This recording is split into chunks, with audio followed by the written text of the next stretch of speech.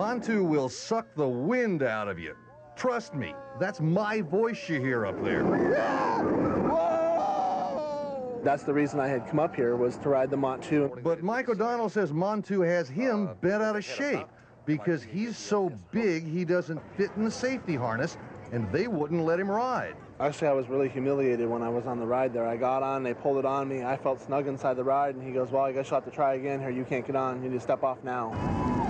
Of the 20,000 people who rode Montu just last Saturday, 10 were told to get off because they were too big. Now, the park does put up warning signs saying that if you're elderly or pregnant or have physical problems, or if you're under 52 inches high, you may be denied access to the ride.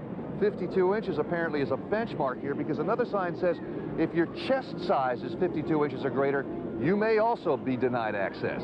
The big chest sign went up today after complaints from big people. Now, I'm tall, I'm 6'4", but I'm not barrel-chested.